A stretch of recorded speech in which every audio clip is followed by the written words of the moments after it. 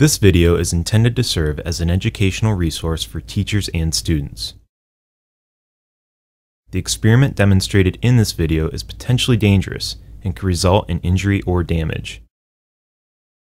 Therefore, you should not attempt to perform this experiment without the supervision of a qualified teacher and exercising all appropriate safety precautions.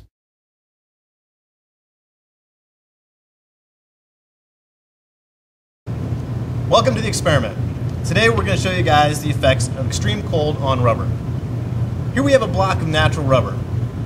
As you can see, it's rubbery. It stretches, it bounces, it behaves in the way you would think it would. However, when this stuff gets cold, it behaves much differently. Here we have liquid nitrogen. This stuff is cold, like 320 degrees Fahrenheit below zero cold. So number 2 here has your gloves on, tongs, goggles, the whole works. Alright, for our demo today, number 2 here is going to take a pair of common rubber gloves and dip them in liquid nitrogen. You've seen them before, they're flexible, they're stretchy.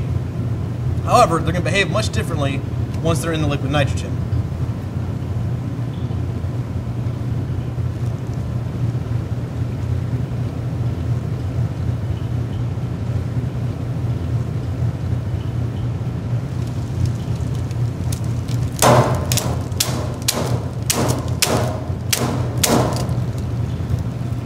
Alright.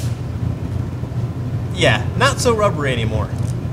This is what happens when rubber gets very cold. Alright, it's hard and brittle, not so rubbery. Thanks for watching the experiment. Hope you enjoyed yourself. This video is intended to serve as an educational resource for teachers and students. The experiment demonstrated in this video is potentially dangerous and could result in injury or damage. Therefore, you should not attempt to perform this experiment without the supervision of a qualified teacher and exercising all appropriate safety precautions.